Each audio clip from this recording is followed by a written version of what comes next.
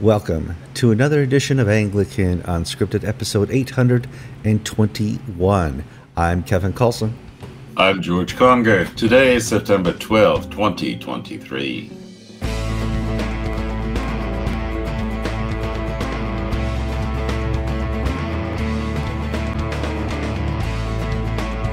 All right, welcome to another episode of Anglican Unscripted. We're glad you could join us. As you can tell by my background, I'm not in an RV. I'm not in a hotel room.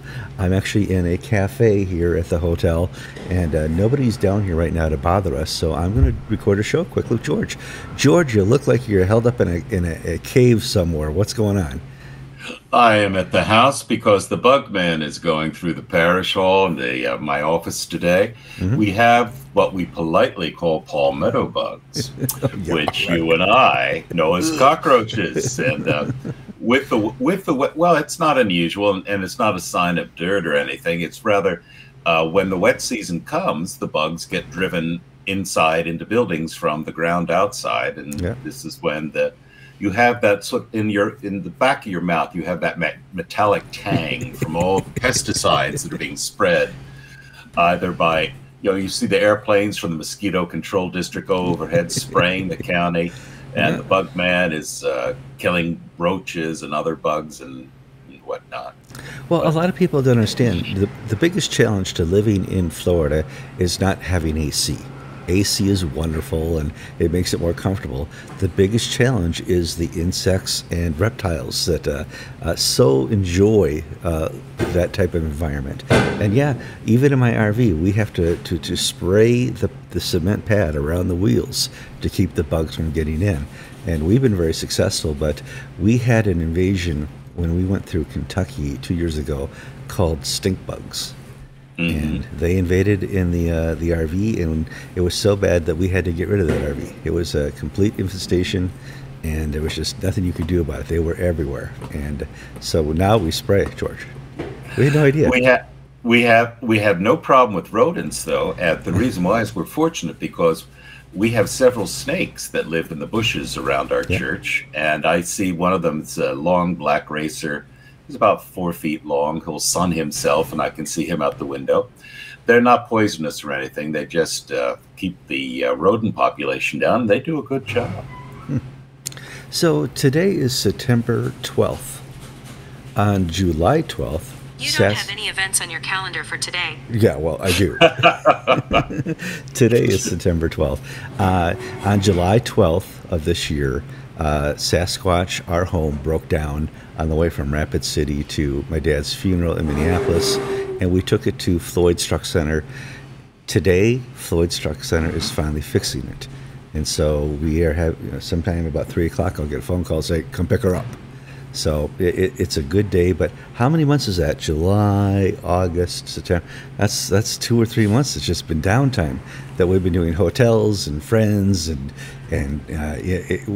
we've been so humbled by the generosity of people putting us up while Sasquatch has been getting fixed. Kevin, why does it take so long to fix an RV? It doesn't.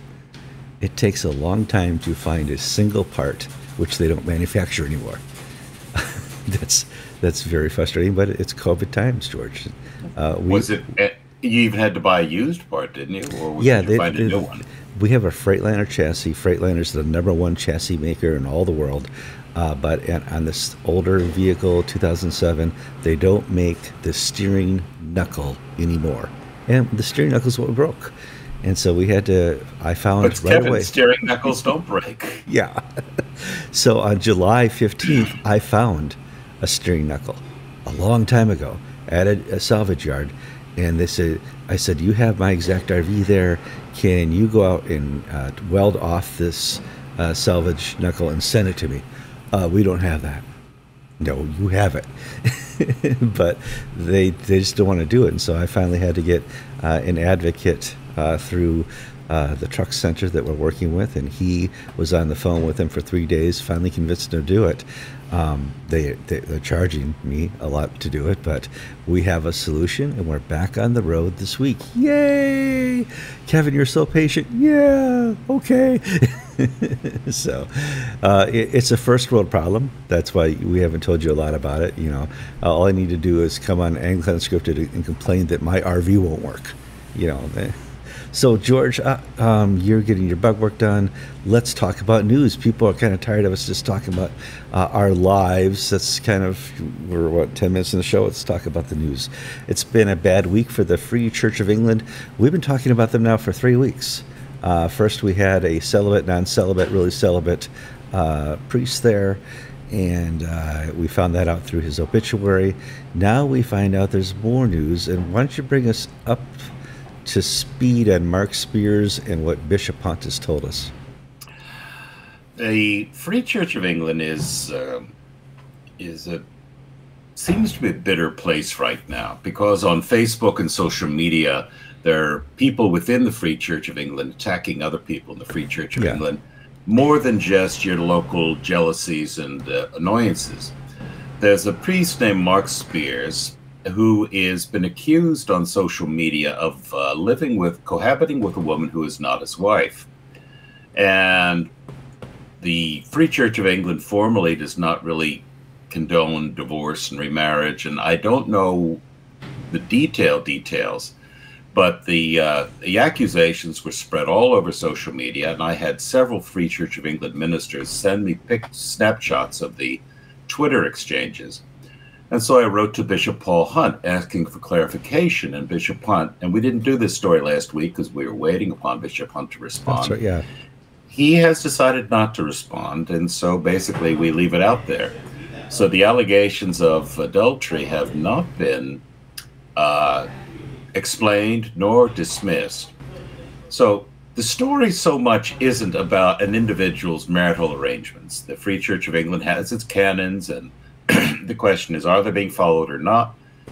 But the deeper question is, the Free Church of England, which is a member of GAVCON, seems to be in a place of very heightened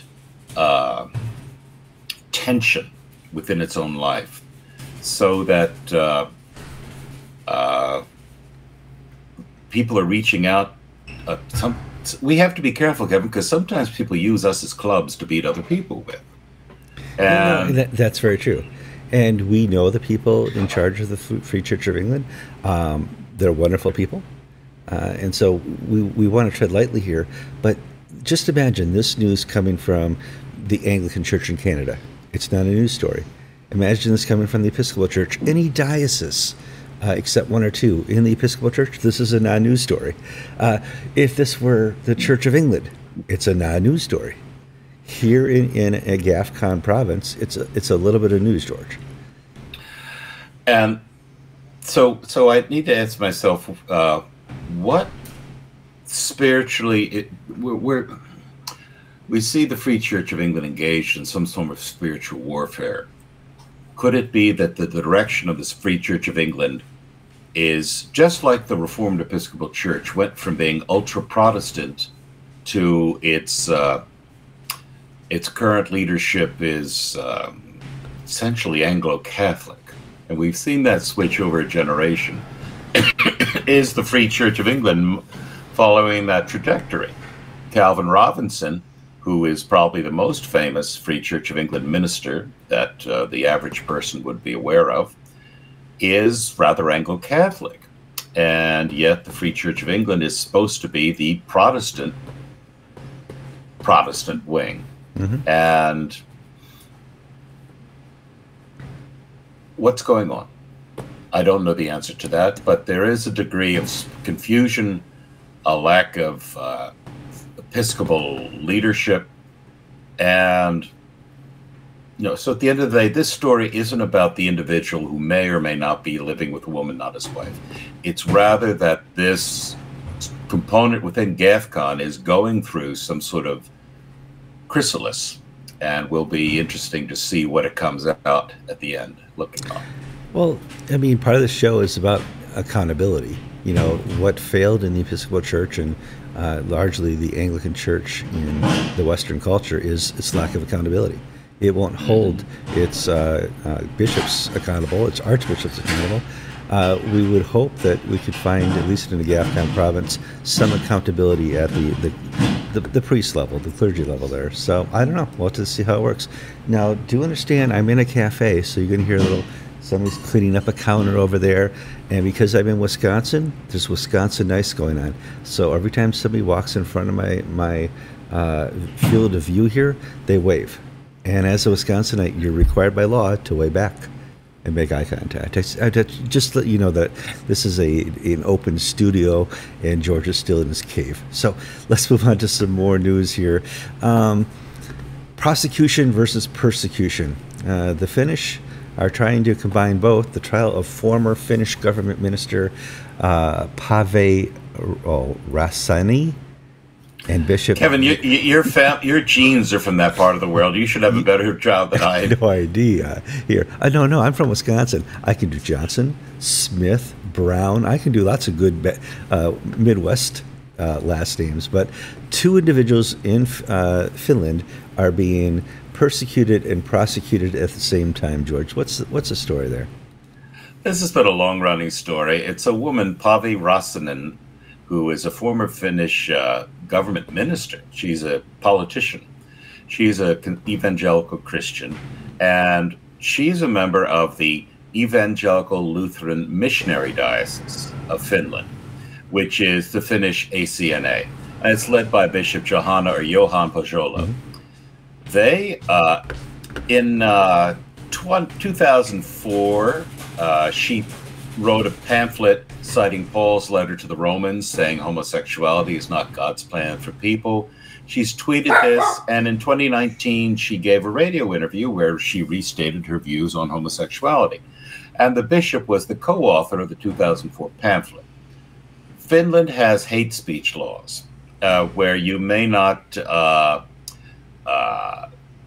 commit agitation against a minority group. And the prosecutor in Helsinki brought hate speech case against the two people, and he lost. Well, Finland allows the prosecutor to appeal a loss at the local court, and the prosecutor has filed his appeal, and basically the courts of appeal are rehearing this case, and the prosecutor is seeking to punish this politician and this bishop for publicly affirming Paul's passage in Romans about those who shall not inherit the kingdom of God, include those who commit homosexual acts. He wants them to be punished for denigrating the feelings of gays and lesbians in Finland. Now, so Chip Roy, who's a Texas congressman, and about 14 other congressmen have signed a letter to the State Department saying you need to give Finland a good kick because they want to join NATO. Then they want, how can we be in favor of this country that is persecuting Christians through hate speech laws? Mm-hmm. So this is a local case, but it also has major ramifications for free speech in Europe. And if we let the Finns get away with this, where does it stop, so to speak, is the thinking. Oh, I don't know what you're talking. George, we do this in Virginia. In Virginia, a schoolgirl was assaulted in the bathroom by a transgendered boy. Well, if you're transgender girl, whatever. He was a boy who pretended to be a girl. He was in the bathroom and sexually assaulted this girl. The father goes to the school board and complains. The father is arrested. The father goes to jail. The father is finally pardoned by the governor of Virginia yesterday. And we're prosecuting and persecuting Christians here too. No, Kevin, I don't want to say we. I don't want to say we. American officials are, but okay, I'll say it. This is demonic. This whole transgender business. Yes, there is that 1 in a million person who is born with genetic birth defects that they're neither this nor that. That's 0.018%.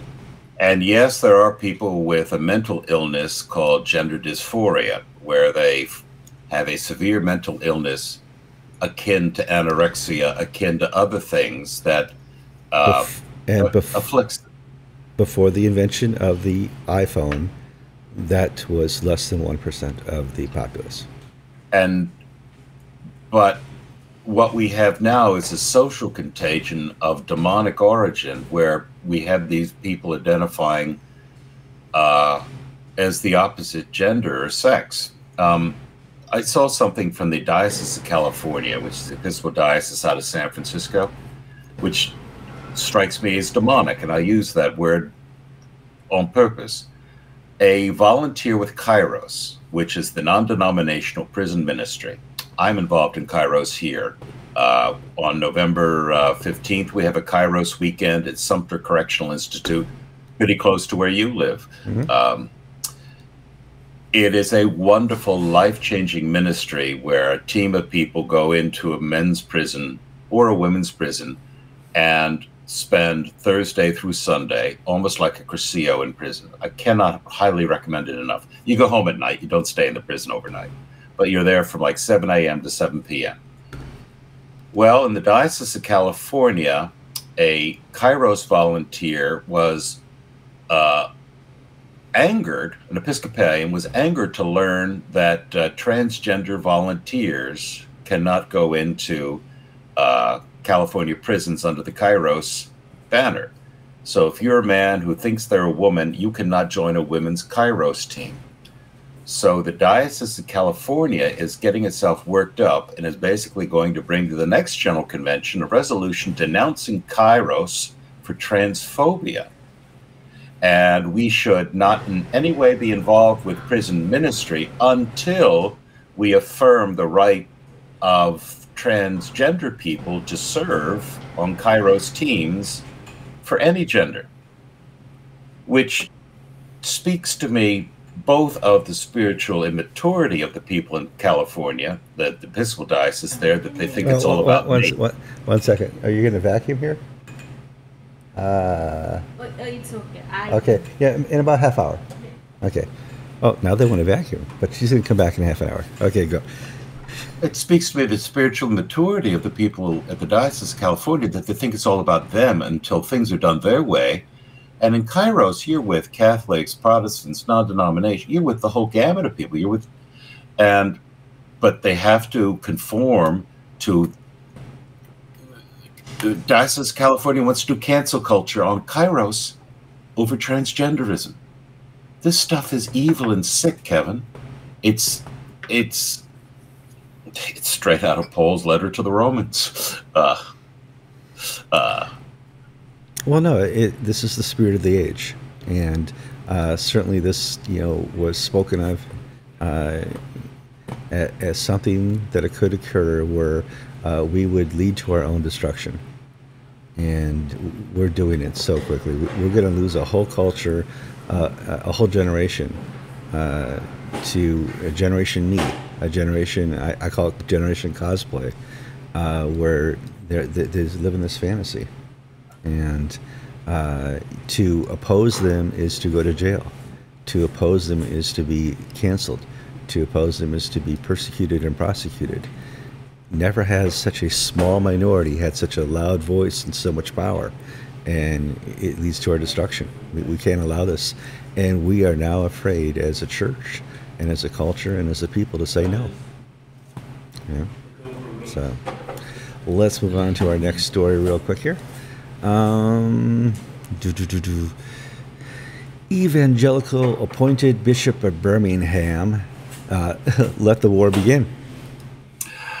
Michael Volland is the Dean of Ridley Hall, which is an evangelical theological college in Cambridge, England. And that albino rhino, that Black Swan event has occurred where a decent bishop has been appointed to a diocesan post, not an assistant post, but a diocesan bishop. And As the sun rises in the morning, so the liberal whining has begun.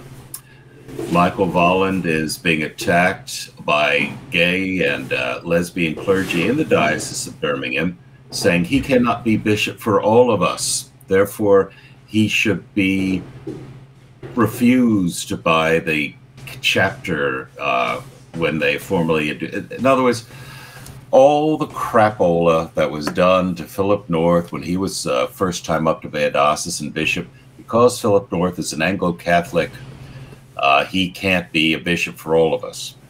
Never mind a liberal company man can't be a bishop for all of us. That doesn't matter. All of us only applies to the perpetually outraged. So we'll see if Michael Volland succumbs to the pressure of the chorus of name calling, or whether he, to accept the purple shirt in Birmingham, he decides to modify his views. So we'll see how this unfolds. It's going to be a tough time for Michael Volland, and we need to pray for him. No, we need both for his personal safety and integrity. I'm only here to back up and give him the words he needs to become bishop. Abortion is a blessing. That'll get you a solid bishopship in the Church of England. What else can we do here? I woke up this morning, and for a couple hours, I thought I was a woman, so I dressed up as a woman. That'll get you a solid bishopship there. There's lots of things he could do to bridge that gap, George, between himself and the liberals. Well, good news that somebody has arisen through the muck, but let's just see whether he's neutered in the process or whether he thrives. All right, some very sad news. There was a fire in Johannesburg in the slums, and this is indicative of what's happening and going to happen in a country that has lost itself. I don't know if America is headed this way, but South Africa has fully arrived there, George. Well, California is heading this way, yeah. Where zoning laws only apply to certain people. A downtown building in Johannesburg, which was once a thriving Western city. It now has abandoned buildings. It's turning into a Detroit, so to speak.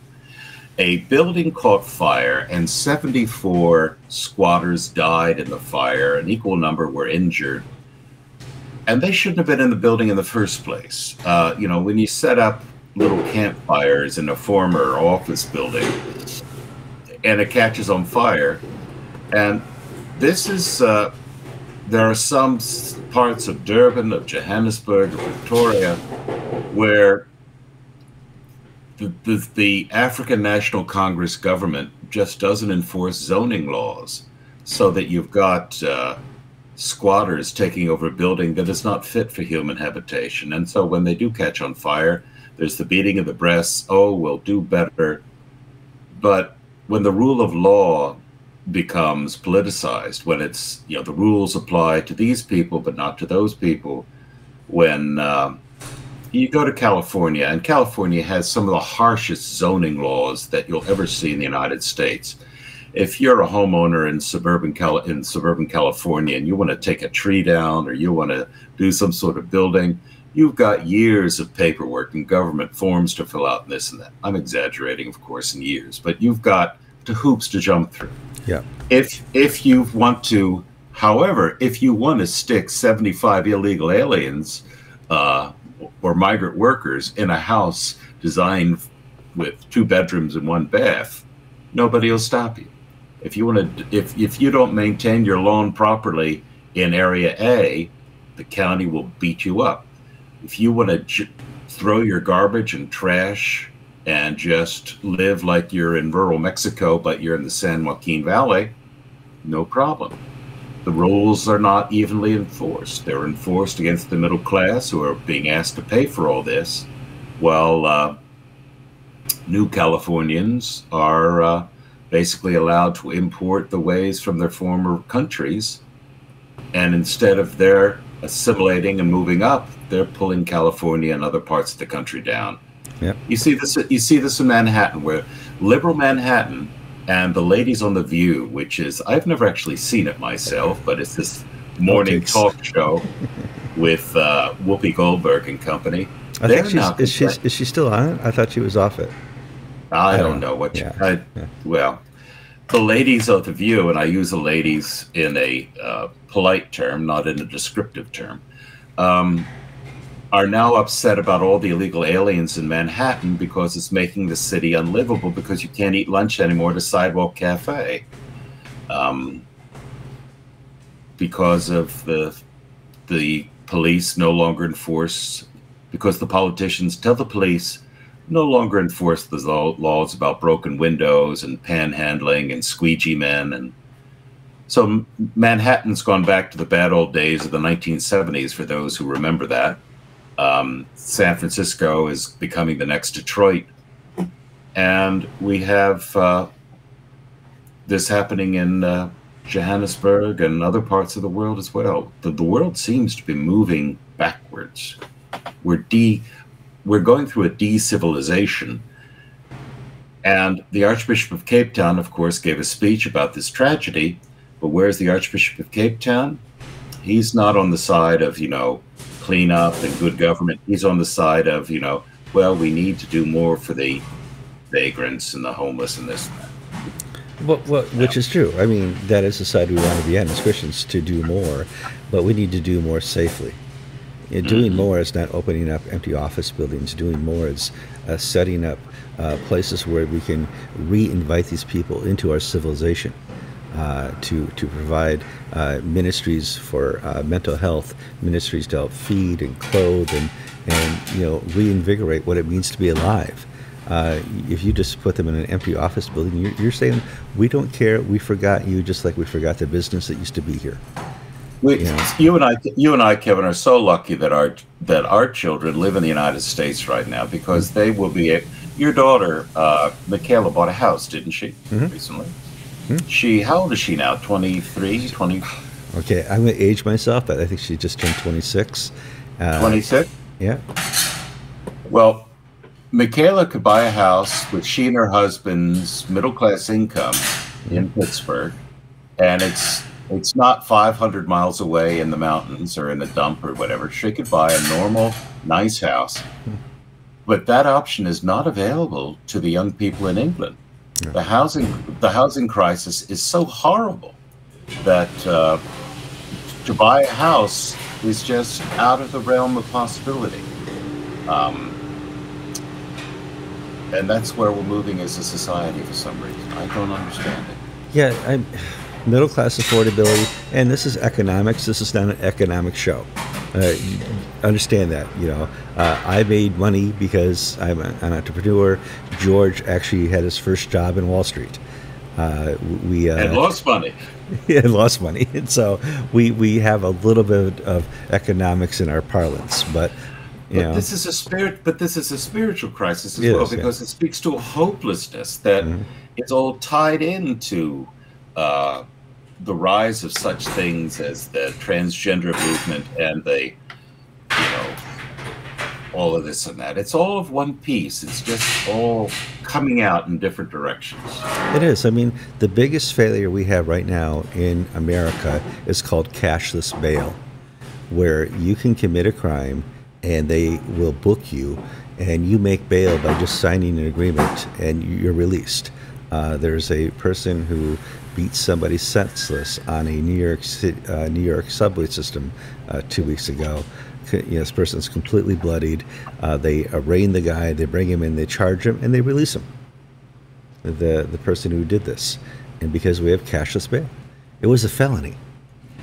No felony should, a violent felon should be let out again hours after he's arrested. And we see that in San Francisco, Chicago, Seattle, New York City, Philadelphia. And that is that's not holding a person accountable. He can go out and recommit the crime. We have mobs of people now in America who will go to a store and take all the merchandise out in one flash robbery. It happens at high-end purse stores where I've never been, but it's this is the spirit of the age. Is we don't prosecute people because they obviously need it more than we do. All things being equal, the people who are stealing have been put down by our society, and this is the only way they know how to reach out and react. And that's the end of Western civilization, right there, George. That's the end. And that anger is brought into the church.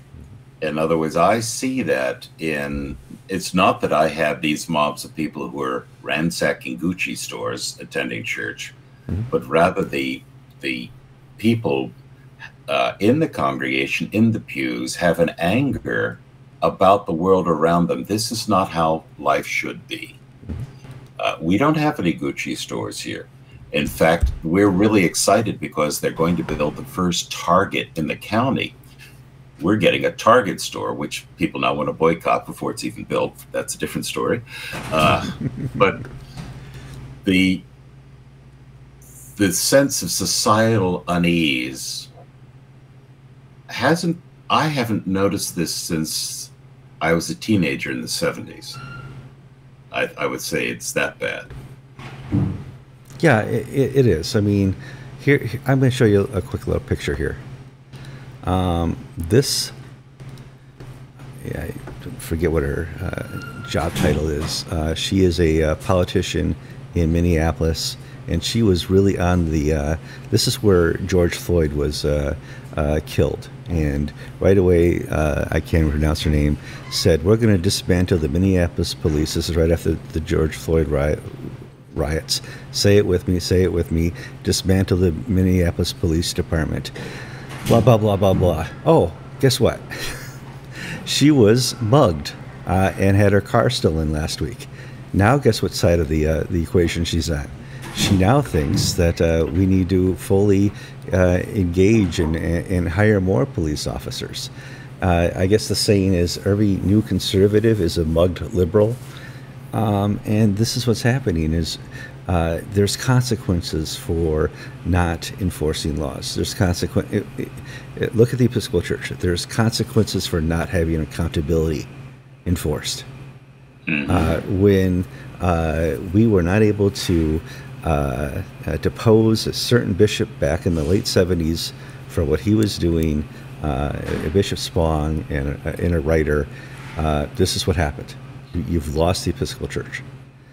We are not able to arrest people on the streets for crime. We are going to lose our cities, and we are losing them left and right. I would say the biggest loss right now is probably San Francisco, because they look at what's happening on the streets and they still don't do anything. They think there's a problem. They don't think the problem is them. George, let's move on to the news. We had a couple people fired this week, or stepped down or resigned in the Episcopal Church. Remarkable. Yep. We reported last week about how Prince Singh, the Bishop of Eastern and Western Michigan, he holds 2 half jobs to make a full-time job, was stood down from ministry because of allegations that by his ex-wife that he had been abusive. Well, Bishop Singh has since resigned, and he's taken himself out of the picture. We talked about this being the Me Too movement is now hitting the Episcopal Church. We also spoke last week about the Bishop of Oklahoma, and interestingly enough, we had a number of people saying, I knew this guy, Ed Kanishi, when he was a parish priest in Colorado, and boy, what goes around comes around. I cannot verify this, but allegedly. I did not get anybody saying that, oh, isn't this terrible, this poor fellow. I got these emails from people who know Ed personally, who was saying, how this guy who was such a bully ever became a bishop, I don't know. And now that his power has been weakened by another rising political star, she in essence is, well, to play pure power politics, she is slaying her mentor and assuming all power. So it just is not the Well, maybe human nature doesn't really change that much, and putting on a purple shirt doesn't make you a better person. You say human nature, I say sinful nature. Yeah, just changing the words around. You posted a story about a priest who was fired as well in Maryland. They fired a priest. He's in Western Maryland, near Frederick, Maryland. In the 70s, when he was a Roman Catholic layperson, he was a Boy Scout leader or some sort of youth camp follower. He allegedly tried to molest some scouts at a Catholic summer camp. Years go by, he decides to become an Episcopal priest and is an Episcopal priest and is now in Western Maryland. And the Catholic Church, because of an Attorney General investigation in Maryland, releases the names of all those who were accused of abuse. And now the Catholic Church is investigating those, and as is the Attorney General's office. And so this priest was brought into the office of the Gene Sutton, the Episcopal Bishop of Maryland, and said, "What is this story from 50 years ago?" And the priest says, "Bye-bye, I'm out." Well, okay. I'm gone. You got me. You got me, yeah. Well, I mean, he said, we don't need to investigate this further. I'm stepping down, so... But this is one of the things in the bad old days when there wasn't good communications. We had people from the Catholic Church joining the Episcopal Church, and the Catholic Church wouldn't talk to the Episcopal Church about their past. And so we got a few people who were fleeing the Catholic Church ahead of charges of abuse, who were received as and became Episcopal priests, who had been Catholic religious or diocesan priests. Now, that doesn't happen anymore, but in the old days when we didn't talk to each other and when abuse was something that other people did, it happened in other churches. You say the good old days. I remember a recent case where the honorable, wonderful, greatest priestess ever, Catherine Jefferts Schori, had interaction with an individual who used to be Roman Catholic and was working in one of her churches and was accused of this, and she just let it go. Is that my memory correct? Do you remember that story? Oh, Kevin, that was a wonderful story. I mean, you say long ago. I'm like, that's a decade ago. This Catholic brother, who was also an ordained priest in South Dakota, I believe, was put on leave of absence and suspended and investigated for child abuse by the Catholic Church. He basically resigned his orders and moved to Las Vegas, where he became the organist at a church. And well, Nevada is a tiny diocese, and it always needs clergy. And about after a year or two, he approached Catherine Jefferts Schori and said, "Hey, I'd be happy to be a priest. I'm a former Catholic priest." And she said, "Fine, wonderful, welcome on board." And the guy became an Episcopal priest. And later, this all sort of blew up. And I asked the diocese, at this time, Catherine Jefferts Schori was the presiding bishop. I said, "Do you have, what's the deal with this guy?" And the diocese responded, "Well, his file is missing." So in other words, somebody pulled his file to show that, in other words, you're supposed to do due diligence and just take anybody who walks off the street. She may have had a copy of his ordination certificate, but she didn't ask the bishop, I think it was South Dakota. She didn't ask the Midwest somewhere. Might have been Minnesota. St. John's in Minnesota, someplace upper Midwest. It's a big country here. Okay. She asked. She obviously, we can infer from the missing documents, did not do due diligence and received into the Episcopal Church somebody who had been kicked out of the Catholic Church. That was a great story, and of course the National Church. That was one of the ones where they just wouldn't answer. No. That they wouldn't answer what university she was a dean of. I mean, there's lots of fun stories we had with Catherine Jefferts Schori, who now in my deepest heart I do miss her in leadership, because it it was a surprise every week, George. It made you and I famous, if not just a little bit of infamy. We got a couple more stories here to finish up with, and one of the biggest stories we find with the launch of GAFCON and the remaining Episcopal Church and the remaining Anglican Church of Canada and Church of England is kind of a contrast. It's a tale of two churches, really. When I look at a GAFCON province and I see the State of the Church sermon given by, an Archbishop Foley Beach or the Archbishop of Nigeria or Uganda, I'm like, yeah, they know what's going on here. They're going to go continue to take the world for Christ. And then we will see something from the Episcopal Church where we have decided not to go to the city of Cleveland for our next General Synod Council because they don't have strong enough union rules. And I'm like, oh, okay, that's different. You posted here, we need to talk about a tale of the Church of Wales versus the Church of Sydney. And you're making some good points here. This is the tale of two churches.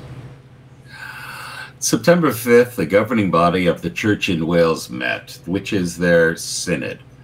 And in his presidential address, Archbishop Andy John spoke about what was central to the work and mission of the Church in Wales at this stage in his life. And I have to quote some of the key sentences here. The Church in Wales has the opportunity to redesign our approach to energy, water, land use, and the sustainability of food supply and at a local level. In other words, Andy John is the Green Archbishop. The Church in Wales is going to make sure all of its buildings are net zero carbon. Well, one way you do that is to close them so that people don't mess things up. Yeah. But the greatest challenge is finding a common language and agree broad principles that allow policies and direction to emerge on the environment. This is the message and meaning of the Church in Wales governing body. Now contrast that to the opening of the Sydney Synod yesterday, September 11th. In his presidential address, Kanishka Raphael, the Archbishop of Sydney, and bear in mind the Diocese of Sydney is about the size of the entire Church in Wales. Kanishka Raphael starts off by saying, I bring before Synod a statement of purpose and priorities for our diocesan fellowship. Now, is this going to be green energy? Oh boy. Is this going to be mosquito nets? No, he said, under God, we seek to see God multiply believers in Christ, multiply churches, multiply workers for the harvest field. We need the work of God in us so that we long for the welfare of our neighbors and friends and fellow Sydney-siders with a longing of Jesus who wept over Jerusalem, though it was hardened against him. So, is this Kanishka Raphael absolutely saying the environment, forget that? No, he's saying we want to work for the welfare of our brothers and sisters in Sydney, but we do so by seeking God's multiplication of believers, of multiplying churches, of raising up more workers, of ministers, of mission workers. This is two different faiths, really, when you put the Church in Wales next to the Diocese of Sydney. One sees its mission totally in secular terms. We've got all this inherited money. Nobody's listening to our message. Therefore, let's redesign ourselves and become something new. Whereas the Diocese of Sydney saying, okay, just as Jesus wept over Jerusalem because Jerusalem was hard against us, most Sydney-siders, especially the media, think that we are cruel and cranky because we're not into all the latest social fads, transgenderism, homosexuality, this and that. But our job is to build the kingdom of Christ, and we long for the welfare of our neighbors and friends to be multiplied and made complete, but through Jesus Christ. You see the difference there, Kevin? It's just so, you can't make it any more transparent than that. The Church of Wales has made itself a carbon copy of its culture. and said, "This is our way forward. This is our future, and this is how we will grow." The Church of Sydney, Diocese of Sydney, has decided that Sydney itself will be a carbon copy of the Diocese of Sydney. Said we're going out there and make sure that the world knows who we are as Christians. The world knows who we are as Christians because Christ is alive and he's real, and he can work within Australia to build these churches and to bring people to Christ and to grow new relationships. The Church of Wales is just fine with old relationships, just fine. Thank you so much. So that is a great contrast, George. I'm glad you brought that up. News, not news. Bishop of Woolwich dies. He was a kind of a transplant, right? He was a Norwegian. Caraway Dorgu was Bishop of Woolwich. And there's a great deal of weeping and gnashing of teeth from official quarters in England, and it is sad. A 65-year-old man with a family died, and we wish peace and strength to his family. But there's also a sense of people who are protesting a bit much.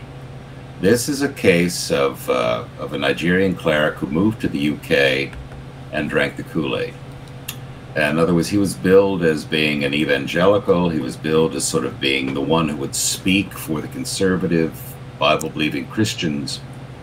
And when these issues arose, when it was time to be called upon, he always fell short. An example, the diocesan director of ordinands in Southwark, which is the diocese of where he was an area bishop in Woolwich, is a woman, and she's a lesbian, and she had her wedding at the cathedral and then her reception at the cathedral. Gay wedding. And the evangelical fellowship in Southwark approached the Bishop Dorgu, who is supposed to be, if you will, their man, said, we can't do this. This is wrong. And the bishop basically said, I won't use... No, you can use the first two letters, the F and U go together, and they'll figure it out. Yeah. And so it was quite apparent from the very beginning that this fellow was another African on the make. We have plenty of those in the Episcopal Church, people who, to don the purple, will junk their principles. Hold on. Now, to be fair, they're just a small fraction of the whites who are on the take. Okay, I mean, our next story is going to be about on the take in the Episcopal Church, but I don't want to say that we're pointing out just one color here or one culture. Everybody in the Episcopal Church, except very few, are on the take. So, on to our next story, George. A very disappointing story for both of us. Jeremiah Williamson has been elected Bishop of Albany on the 4th round. He's the rector of Grace St. Stephen's in Colorado Springs. And we should talk about this because Albany, up until a year ago, was one of the conservative bastions left in the Episcopal Church. You and I can probably just name a couple of dioceses that still hold the remnant faith for the Episcopal Church. Albany was one of them. Bishop Love was its last bishop. This is a change of events because Williamson is not conservative in the least bit. This has been very difficult for him emotionally. Jeremiah Williamson is liberal. He, in his essays for the diocese, said he has performed same-sex marriages. He's totally in favor of the Episcopal Church's view on human sexuality. Albany has always been strongly opposed, and this is what the National Church did to get rid of Bishop Love, to beat him. There were 4 candidates, 3 conservative, and Williamson. And Williamson is, I think he has alopecia. Is that the right way to describe it? He has no hair, no eyebrows, no eyelashes, no hair on his face. He has a rather lizard-like countenance, with protruding eyes and all that. I don't mind that. Okay, well, he was elected on the 4th round by a vote of 56 to 54 in the clergy order. One priest switched their vote. And the other person was Scott Garno of St. Stephen's in Delmar. And Scott Garno was conservative. He was opposed to gay marriage. He was the former president, he was the president of the standing committee. Albany is always elected from within. Always, yes. Yeah. And the other two candidates dropped out after the 2nd and 3rd round, so making it a straight contest between Williamson and Garno. So while it was very close and Garno led amongst the clergy, Williamson from the very beginning had a strong margin among the laity, so that the final vote at the 4th round was 56 to 54 in the clergy, but 65 to 22 in the laity. And one priest or one deacon basically has written the last word on the Diocese of Albany. After the vote, why is this? Well, Albany is a poor diocese. Upstate New York is a poor region. Mm-hmm. It has suffered through economic closures for a long time. New York is a very heavy tax state. As soon as people retire, they leave. Young people, when they finish high school, they don't stay in Plattsburgh or whatnot. They get on the bus, either go to the big city or they go to where the economy is thriving. A lot of little tiny churches.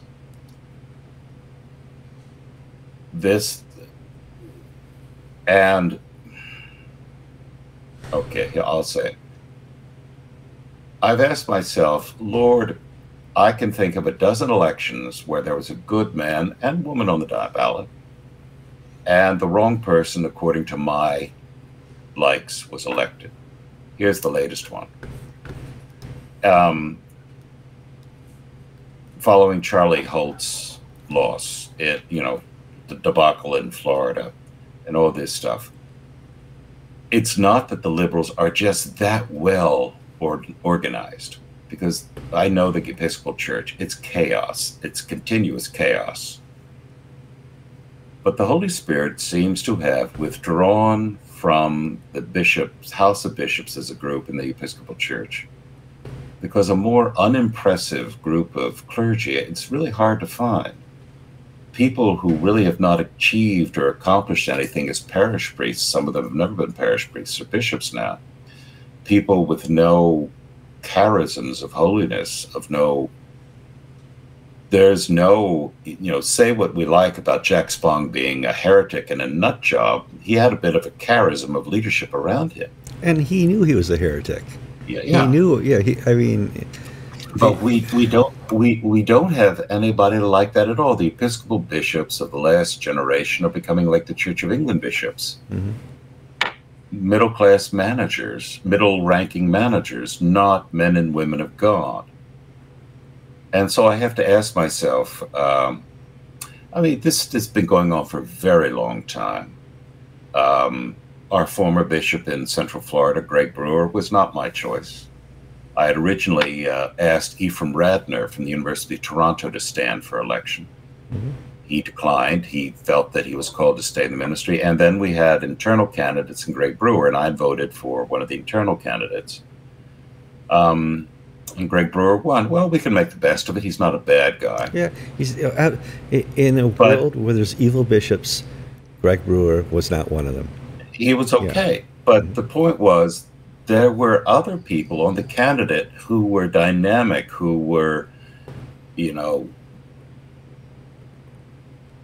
would take the battle to the enemy rather than just be defensive, who would stand for Christ. These guys and gals have not been elected.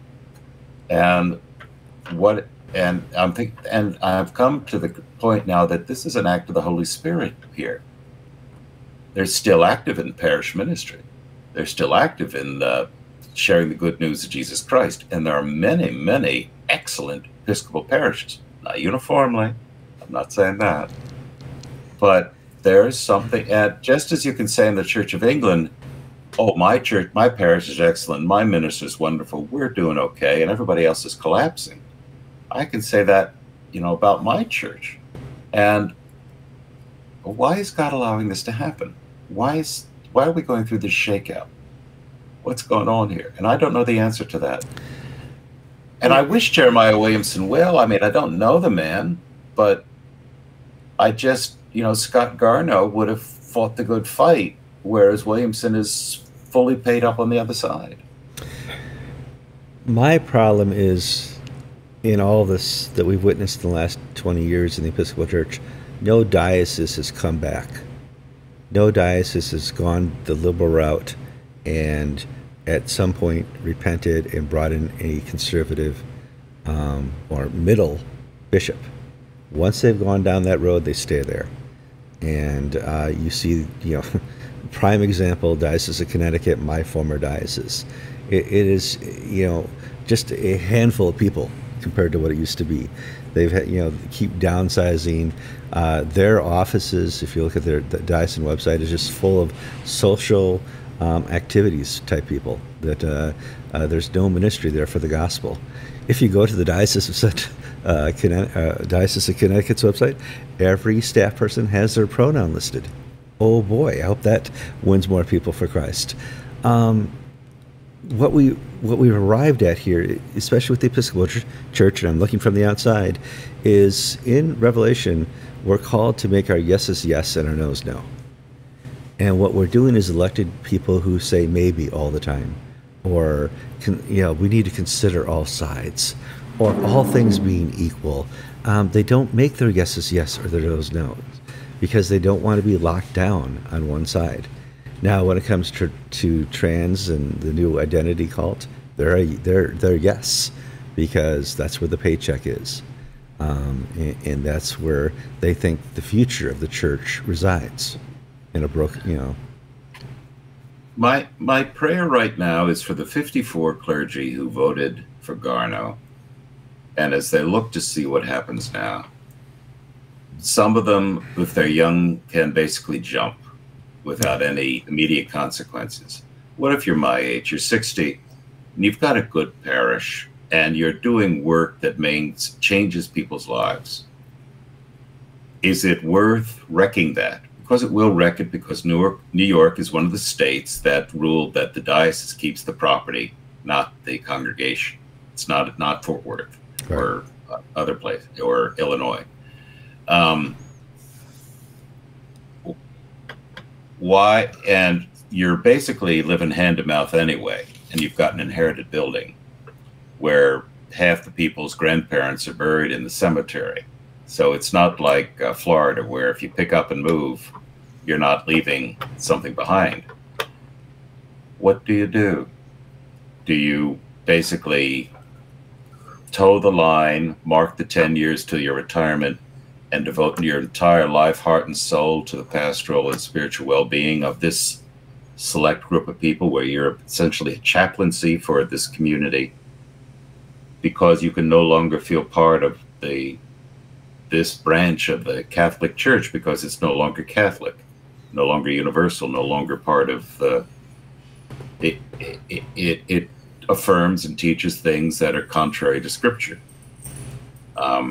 What do you do? And I've had to go through that. Fortunately, I've thought, where I am, Central Florida, Dallas is the other big diocese that I can think of, like ours, that we haven't been forced to make that choice. But there will be men and women in Albany who may take early retirement and then join the ACNA, who may just fight it out for 10 years, who may leave now. And so what's going to happen? One of the reasons why the vote was so close is because so many clergy left after Bill Love resigned. It's, you know, we saw this going back to Colorado. Colorado once was a conservative diocese. Then you had the first AMIA defections. Yeah. And now it's got a black woman bishop who talks about their transgender child.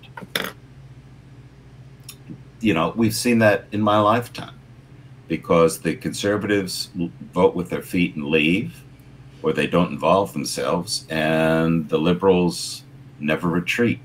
They just, if they feel resistance, they pause and wait for the next time to move forward. Yeah, which is just the next bishop election. Yeah, when a liberal is in leadership at the bishop level, the damage they do so quickly by causing clearly the conservatives to leave.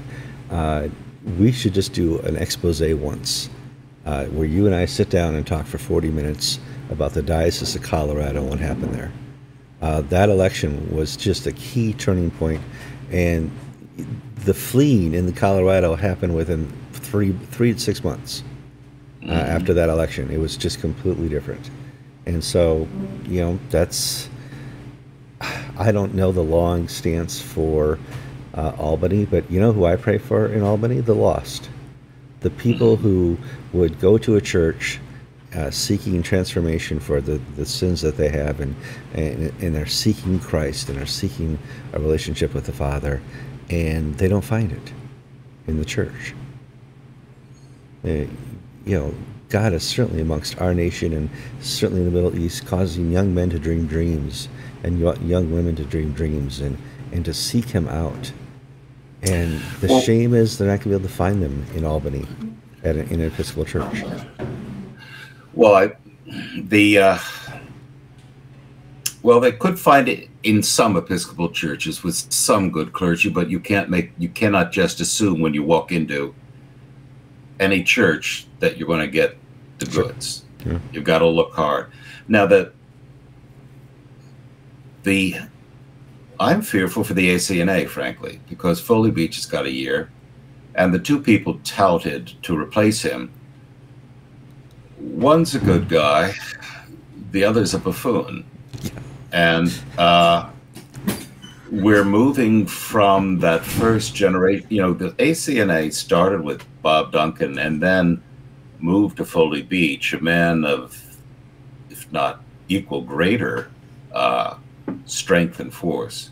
And now into this third generation, we're seeing the mediocrities, the committee men, the Buggins turn people rise into the top. Some people who've not served in parish ministry, so to speak. Yes, absolutely.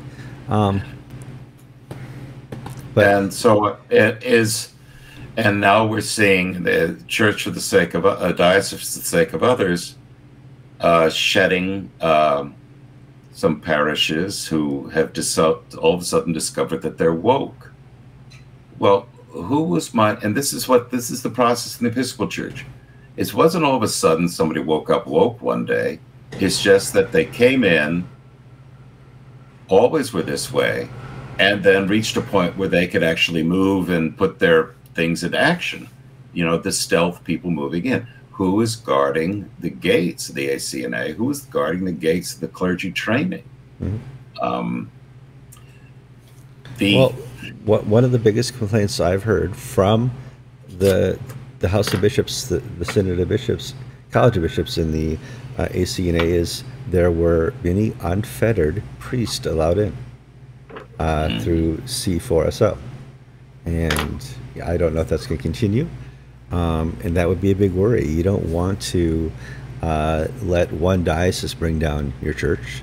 You don't want to allow that a single diocese to have too much influence. You're a body of many dioceses. But see, Kevin, that's what happened. That was the path that the Episcopal Church took when 9 out of 10 bishops thought Jack Spong was a nut job and his theology was wrong. But, we really don't want to go to the public expense of shaming him and disfellowshipping him and all this and that.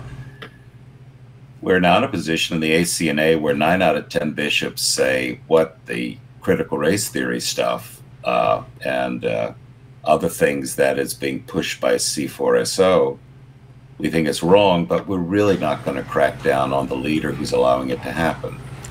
Well, I do see that there's accountability. Is it 1978 in the ACNA? Okay. No, I don't think so, because we see so many bishops being held accountable.